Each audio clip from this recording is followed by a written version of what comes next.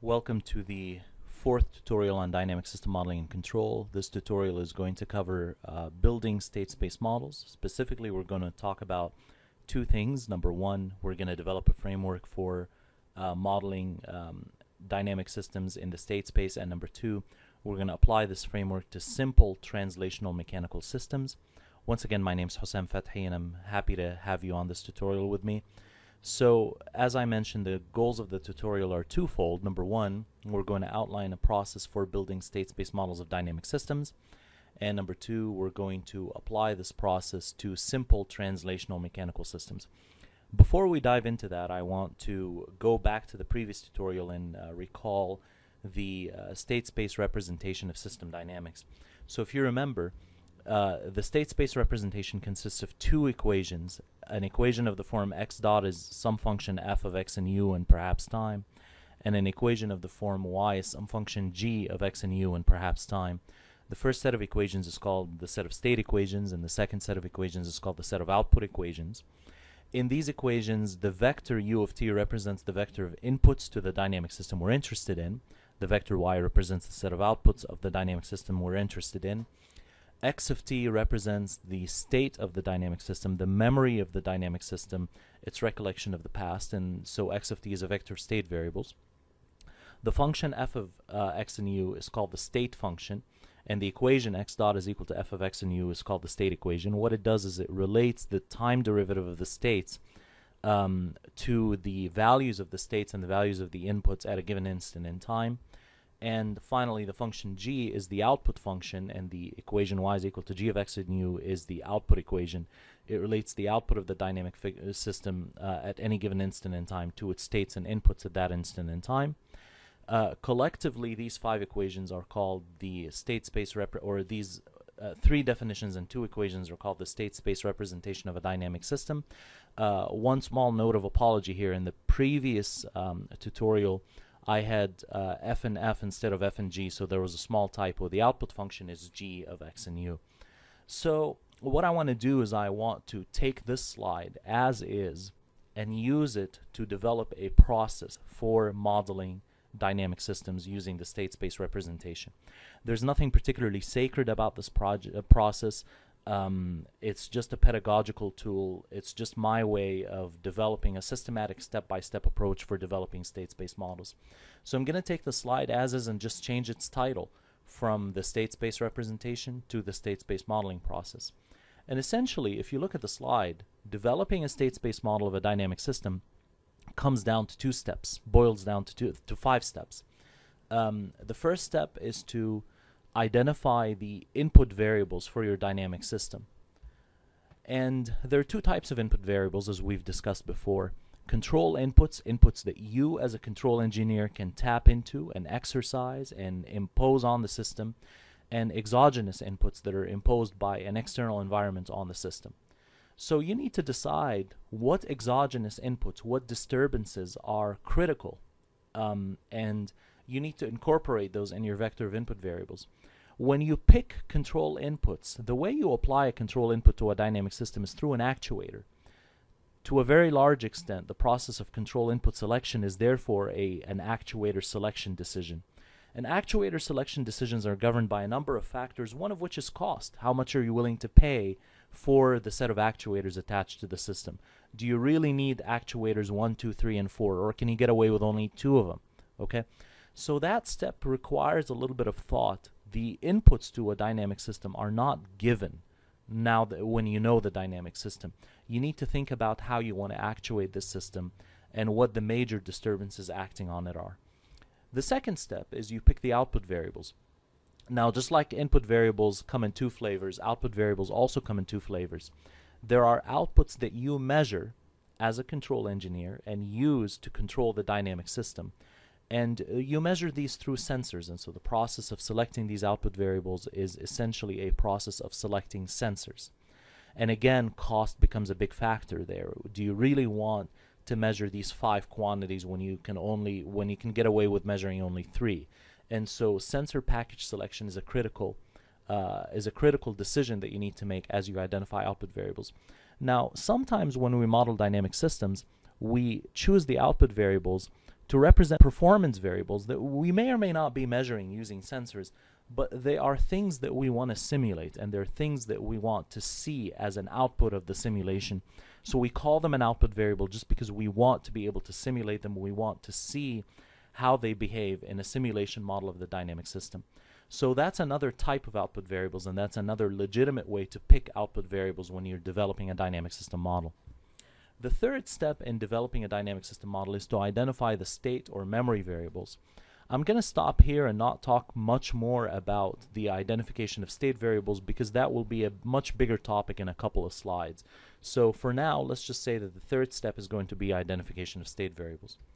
The fourth step is to use the laws of physics, for example, the laws of continuity, Newton's law of motion, etc., to relate the derivatives of the states, x dot, to the states and the inputs. In other words, to write the state equations. And then the final step is again to use the laws of physics, again Newton's law of motion, or actually in this case more the laws of continuity than the laws of motion, although sometimes you will find yourself using the laws of motion, to relate the output variables to the state and the inputs, the states and the inputs of the dynamic system. In other words, to write out the output equation and to say y is equal to g of x and u. There's nothing sacred about this process. It doesn't have to proceed in the 5 steps that I've outlined here. They don't have to be in this order. But what I'm trying to do here is to throw something a little more systematic at you than just to say, well, come up with a state space model however you want to come up with it. I want to throw a little more structure into the process purely for pedagogical reasons. Now, the next thing I want to do is to illustrate this process on an example. And I want this example to be a translational mechanical systems example because that's the next topic we're going to dive into. And one thing that is important in this context is that we haven't really answered the question of how do we identify state variables. So I want to think a little hard with you about what it means to identify the state variables specifically for a mechanical system. Now, this is going to be a little bit of a philosophical discussion, but it's a very important philosophical discussion. What I want to think about here is the set of goals for this tutorial. Number 1, to outline a state space modeling process, and number 2, to illustrate this process for translational mechanical systems. I want to think a little harder about illustrating this process for translational mechanical systems, and specifically, I want to think a little harder with you about what it means for a mechanical system to have memory. What do the states of a mechanical system represent? Well, if you think about it, every mechanical system is an energetic system. An energetic system is a system that stores energy, releases energy, dissipates energy, etc. And if you think about an energetic system and how it remembers the past, the wishing well in the example from a couple of tutorials ago remembered the past by storing a certain amount of money, and the accumulated money was its memory of the past.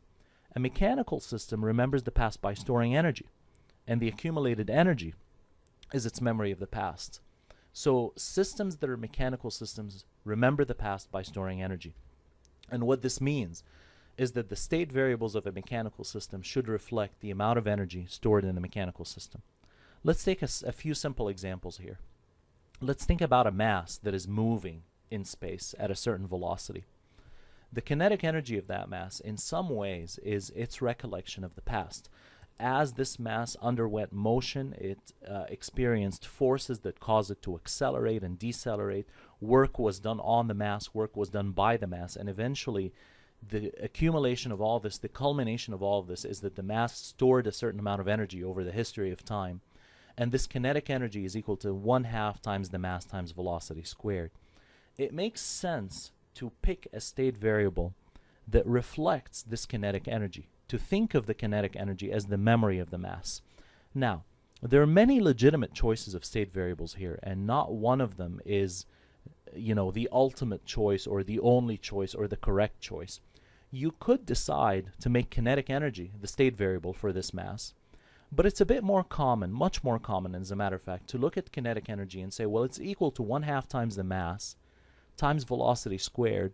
So one other way to remember the mass's kinetic energy, one other way to define the state of the mass, is to pick velocity as a state variable. Okay? So when you're modeling a mass and its motion, it is very typical in the dynamic systems world to use the velocity of the mass as a state variable. Let's take another example. Suppose we look at a spring, a linear spring. The elastic energy stored in the spring is 1/2 times stiffness times deflection squared, 1/2 kx squared. So the energy stored in the spring is its recollection of the past. One way to represent the energy stored in the spring is to say, well, my state variable is going to be deflection.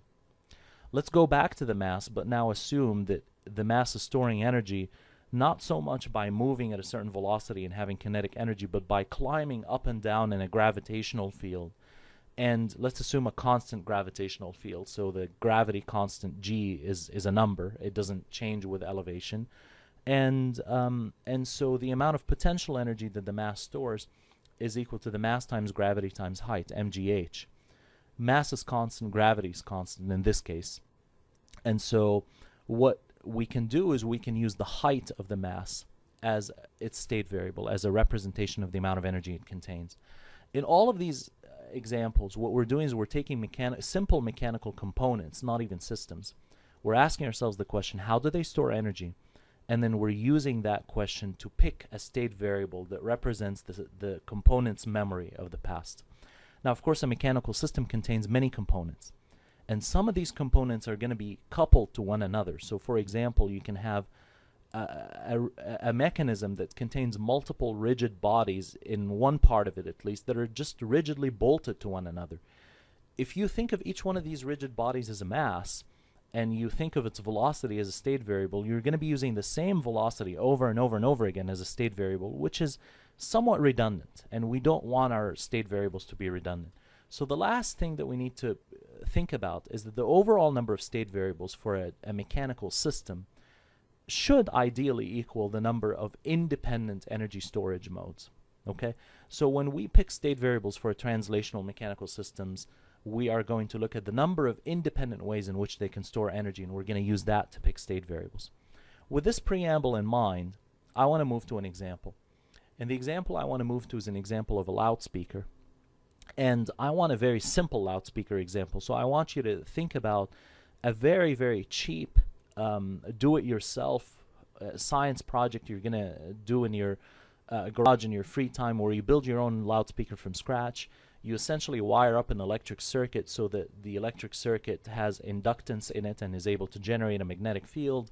The magnetic field acts on a diaphragm and causes it to deflect. And as you vary the current in the circuit, the diaphragm's deflection changes with time, and as a result you get vibrations and you're able to generate sound. Let's think of something that simple. I want to model the vibrations of this diaphragm under the influence of the force from the electric circuit. I want to build that model, and I want to build it in state space form. So the first thing I want to do is I just want to sketch the system that we're looking at. There's obviously the diaphragm, and we can model the diaphragm as a plate with an infinite number of little masses and little springs attached to one another. But remember, in this set of tutorials, we're more interested in simpler, perhaps not necessarily as accurate, lumped parameter models. And so I'm going to lump the whole mass of the diaphragm into a single block of mass m. And then I'm going to say, well, this diaphragm is elastic, and so it has stiffness, so this mass is attached to a spring of stiffness k. There is damping from aerodynamic friction effects and from other friction effects, and so I'm going to pretend that there's a damper, and for simplicity I'm going to even make it linear and give it a damping coefficient c. The spring and damper connect the mass to a platform or a base that I'm going to assume is not moving, and so I'm going to have a non-moving ground, an inertial ground that this mass spring damper assembly is connected to. The electric circuit applies a force on the mass, and so I'm just going to draw an arrow representing that force. So now I want to build a state space model of the system. Okay, remember, a system, if you go back a couple of tutorials, a system is something that has a well-defined boundary. Everything inside this boundary is the system, everything outside this boundary is the environment. And I need to be careful about where this boundary lies, because my loudspeaker contains an electric circuit. And there's a question that we need to ask ourselves. Is this electric circuit part of the system, or is it part of the environment? There's no correct or incorrect answer. You can incorporate the electric circuit within the system or within the environment, depending on what your modeling goal is. Here, our goal is to go through as simple an example as possible. And so what I'm going to do is I'm going to draw my boundary of the system around the mechanical components only, and I'm going to pretend that the electrical circuit lies outside the mechanical components and is therefore part of the environment. So I am not going to be incorporating within my system the elements of the electric circuit. Okay? With that in mind, let's go through the 5-step process. First step is to identify input variables. And there are two kinds of input variables: control inputs and exogenous inputs. I'm going to ignore exogenous inputs for simplicity in this example, and I'm going to focus on control inputs, my actuators. The main actuator I have in this case is the electric circuit, which applies a force on the mass. So I'm going to say that my input, U of t, remember that's the symbol for an input, there's only one input, so it's a scalar U of t, and it is applied force, the applied force on the mass. The next step is to identify the output variables. There are two types of output variables, the sensors and the performance variables. If I'm trying to analyze the performance of this loudspeaker, perhaps I want to see how much the mass M vibrates. Perhaps I want to see how fast it vibrates. Perhaps I want to look at plots and sketches of its velocity as a function of time. So I'm going to pick y of t, velocity of the mass, as my output variable. This is a choice, and in many ways it's a personal choice. As a control engineer and as a dynamic systems engineer, you get to ask the curious questions of, well, which input do I really want to consider? Which output do I really want to look at and plot, excuse me. And so my answer in this context is I would like to see plots of velocity as a function of time, so I'm going to make that my output variable. The third step is to identify state variables. Remember, for a mechanical system, the state variables correspond to the modes of energy storage in the system, and specifically the independent modes of energy storage. If you look at this diagram, you'll see that this system can store energy in two different ways. First of all, it can store elastic potential energy in the spring. And as we've said before, the spring deflection is one good way to represent that in a state space model.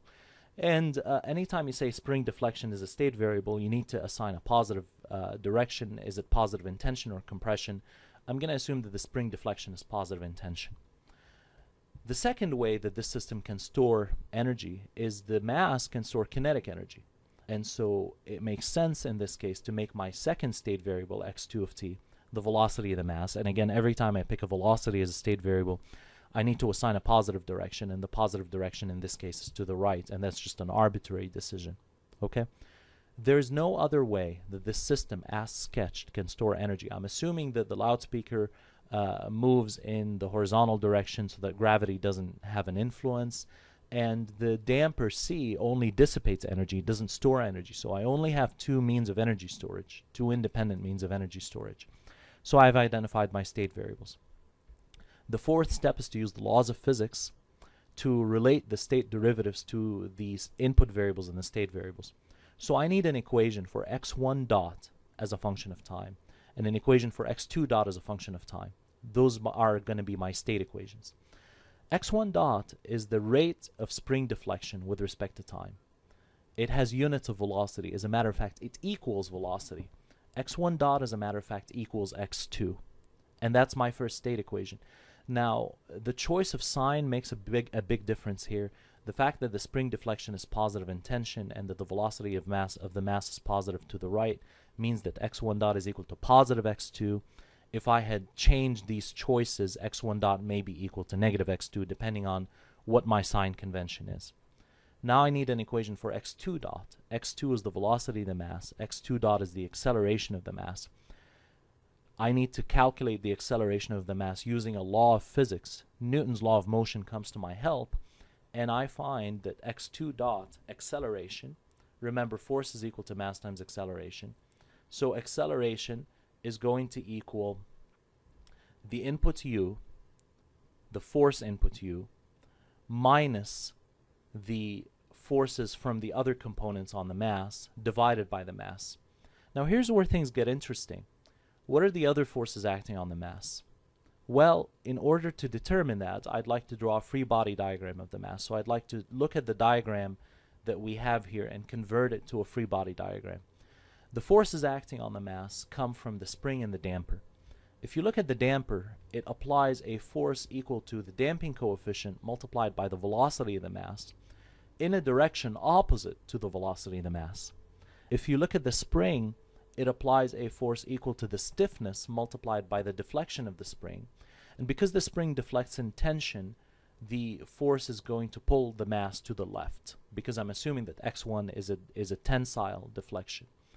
Now that I've put these two forces on the diagram, notice how the mass is detached from everything else. It's detached from the ground. It's a free body. I have a free body diagram. So now I can do the summation of forces. Now I can say that my acceleration x2 dot is equal to 1 over the mass m multiplied by the input force u minus kx1 minus cx2, which is the summation of forces. I have two state variables, and now I have two state equations. So I'm done with step 4. Step 5 is to use the laws of physics to relate the output variables to the state and input variables. I only have one output variable here, the velocity y of t. I want to relate it to the state variables and the input variables. Well, y of t is the velocity of the mass, x2 of t is also the velocity of the mass, so y of t has to equal x2. If you look at the equations I have in the box here, I have the state variables, their derivatives in terms of the states and the inputs. I have the output variable in terms of the states and the inputs. This is my state space model, and I'm done with this exercise. I've built a state space model of this loudspeaker. Now, what have we done? We've outlined a 5-step process for developing state space models of dynamic systems. We've illustrated this process for a simple translational mechanical system, and in the process of doing so, no pun intended, what we found is that the state variables for a mechanical system are it's essentially velocities of its masses, deflections of its springs, basically variables that represent the energy stored in the mechanical system. Well, this is all nice, but I want to take the state space model and I want to simulate it. One of the goals of dynamic system modeling, remember, if we go all the way back to the first tutorial, is to develop simulation models of dynamic systems. I want to see how different forces affect the motion of this diaphragm. I want to see how well this loudspeaker performs. So I want to build a computer simulation of this dynamic system. That's the goal of the next tutorial, which is going to introduce you to a language called Modelica, in which we can construct dynamic system models and then simulate them using a variety of tools that are able to understand the Modelica language. So thank you very much for watching this tutorial, and I look forward to the next tutorial. Thank you.